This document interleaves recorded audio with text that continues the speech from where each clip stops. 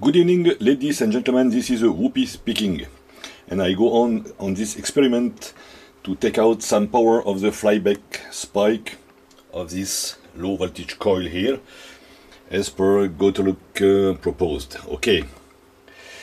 Tonight I will try to answer with this video some of the questions I have been asked for at the overunity.com on the previous video. And I will first test the power of this assistant coil. How many it participate to the rotation. I will try it. Okay. Then I will try to add a second capacitor. That is the same as this one, 1 microfarad, and to add it with this pin here to the coil to see the difference it could take on the trace at the on the scope. Okay, and finally I will show you how I have made some trimming to get the good sweet spot for the main coil and the other one assistant coil. Okay. Okay, first we'll try to see how much the power of the assistant coil. Okay, first we go, okay, always 4 point, try to get always the same, something more here, okay, 4.5 volt. We'll wait now for the power until the rotor is at the good speed. You see always the same trace here on the scope, and we see that we have about here 120 milliampere. Okay. Okay, now what I will do, I will put my main coil here away of the system here to see if the assistant coil can continue the rotation alone without the main coil. But when stay connected, we use it, but only the flyback spike and not the magnetic field. Okay, so I put it away now like this, and what we notice that there is more power now. We need some more power, and the coil is no more used, but the rotor is spinning. And if you look at the trace, it seems that the flyback is much more strength. Bizarre.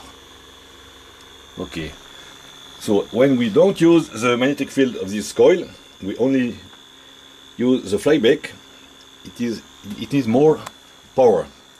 So I will put this now coil here on a metal piece like this with a small air gap as a small yellow paper, and so we see that now the speed is going something down, but we retrieve the original 120 milliamps. Okay, and we retrieve the almost normal trace here on the assistant coil. Very good. And the rotor is always spinning, but this time it is not very high, but it spins. Let's check. Yes, 1094 RPM. Okay. It is to say that now we are simply spinning, the rotor is spinning on simply this coil and the capacitor here. This main coil is no more in the magnetic field is no more used. We only use the flyback when the reed switch is off. So it is quite powerful. We can get about 1100 RPM on this rotor only on the flyback recuperation. Woohoo! Fantastic, isn't it? Okay. Okay, now I will take back the main coil and put it here. And so the speed go up. The power is always, we wait until 120.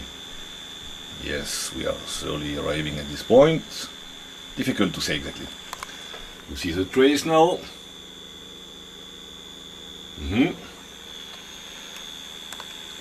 And we have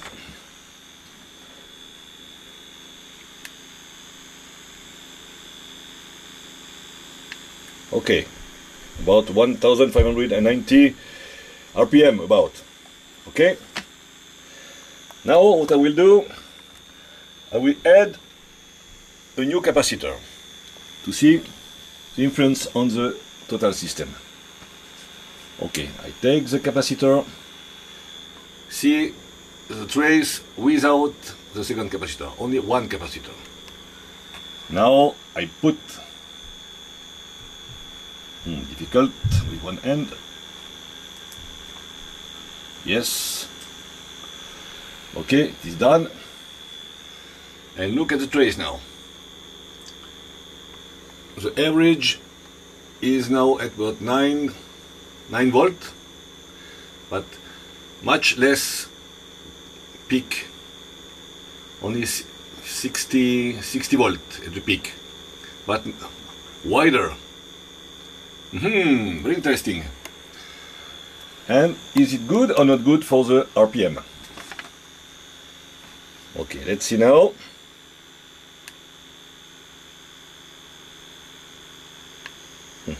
No, it's not so good. We have lost some RPM. Not so good. Okay. So, for this system, probably it is better to get higher voltage. Good. Now, the last point, I wanted to show you, I could adjust my coil very precisely and the reed switch very precisely, because I can put away the main coil here, and then as this one is strong enough to